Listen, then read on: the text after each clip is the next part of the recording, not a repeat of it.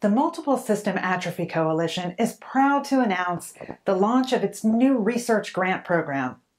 Multiple system atrophy, known as MSA, is a rare, disabling, and fatal neurodegenerative disorder, usually occurring in the 6th decade of life.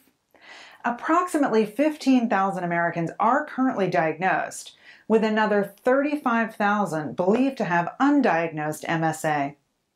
MSA can present with symptoms similar to Parkinson's, with a life expectancy of 5 to 9 years upon diagnosis.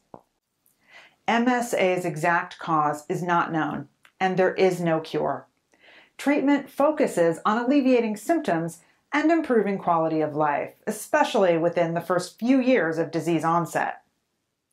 The MSA Research Grant Program offers new hope to the MSA community. The program will fund the most promising research to identify the cause of MSA, develop therapies to slow, halt, or reverse disease progression, and find a cure. The MSA Coalition has established a world-class scientific advisory board to review and award research grants. Donations made to the MSA Coalition fund the program.